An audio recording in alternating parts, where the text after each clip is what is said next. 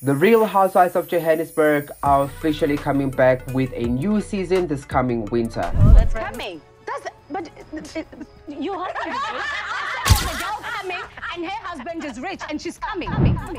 After 3 years of delays, including that one lost season that was cancelled because of an alleged physical fight among certain cast members, Season 3 has finally been confirmed for a big splash on May 19th. The cast photo has dropped, and the girlies are serving golden clam with the money filter and the beautiful gowns and all of that. But while we are excited that the OGs of all South African franchises is finally coming back, the internet is also fuming that only 2 cast members from Season 2 are returning. Yeah. And no original girls remain on the show. Yeah. I mean, Welcome to the Quench channel. Stay tuned for all the tea on the coming season. Now, if you are new around here, Apekapa, we subscribe, we press like, and we leave a good juicy comment. Let's go. Welcome back to the Quench YouTube channel. And remember what we just spoke about. You've got to subscribe. This is not a drill. Subscribe. And now on to the topic at hand. Welcome back, ladies. The Real Housewives of Johannesburg are finally back on the scene after 3 years missing in action. Now, I have to admit, I really love the new Housewives franchises that have been popping up. The Real Housewives of Cape Town, the Real Housewives of Durban, of course, those girls are clocking into work. The Real Housewives from Pretoria, the Real Housewives of Gqeberha, I've been checking that out. The Real Housewives of Boksburg, Real Housewives of Germiston. Everything is popping up, and I've just been saying, where are my girls? Bring back my girls. Now I just realized I've been saying April 19th when it is in fact May 19th on a Friday at 8:30 on One Magic. You will let me live. We are in the middle of an energy crisis.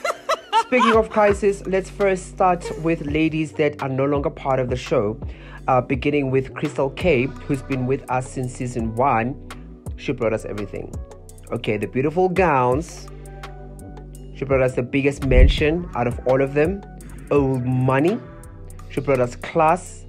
She brought us also some of the most iconic scenes on the show. I mean, Crystal was not afraid to be confrontational.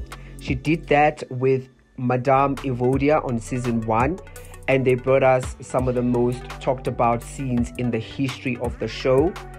She continued in Season 2. She had no alliances on the show. She was sort of the pariah who would tell anyone, any girl to their face exactly what she thought of them.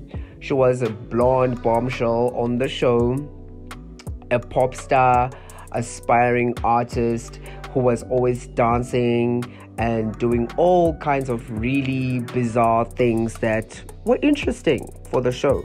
So yeah, she'll definitely be dearly missed.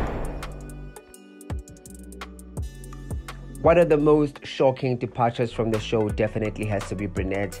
She was with us as well from Season 1, and she was there on the show in Season 2. Now, if you check out the posters and the promotional stuff from Season 2 of the show, she had been promoted to become the leading lady. She was always positioned at the center, whereas on Season 1, arguably, Madame was the leading lady, but by Season 2, here, Brunette became the Nene Leaks or the Kenya Mo on Real Housewives of Atlanta, or if you watch Real Housewives of Potomac, she became the Giselle or the Karen, or maybe even the Candace, you know. But so it's shocking. It's shocking that she's no longer with the show. We don't really know why Brunette left the show, whether she was fired or whether she left in her own accord. There's just so much drama behind the scenes. No word on how that worked out in the end, but she's no longer with the show and we are gutted. I know that I am shocked that Brunette is no longer on Real Housewives of Johannesburg. But I think that in as much as Brunette and Crystal K's departures were the most shocking, obviously because they've been with the show since Season 1, the exit of a certain amazing Mpumi, Mrs. Mobs. Whew. God, where do I start?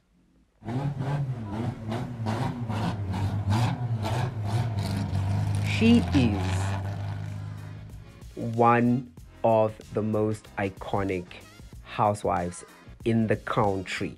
Okay, there, I said it. She has a lot of money, a lot of sass, a lot of style. I think she came on season 2 following Madame's departure, and then she just took the show on a completely new direction. She was on her feet. She gave us all the shade. Her confessionals were on fire. Her wardrobe, her mansions, her cars, her lifestyle, her everything. Yup. Yes, this man, Yara. We've lost a lot of star power on this here show. You hear me? Yes, see. But I still think there's a lot to look forward to on season 3 of The Real Housewives of Johannesburg. Of course, Letabo LeJoy and Lebo Jojo Mokoena are coming back for their second season on the show. They arrived on season 2 and they gave us everything that we needed. They gave us the fashions, they gave us the lifestyle, honey. They gave us the confessionals, the quotables, the drama. They gave us everything that we needed and some. I'm so excited to see what they are bringing on season 3.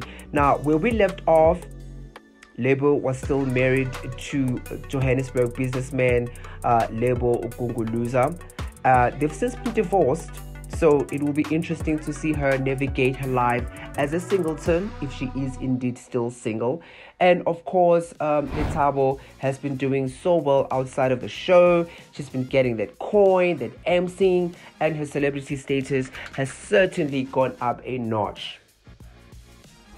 I'm also looking forward to the new ladies.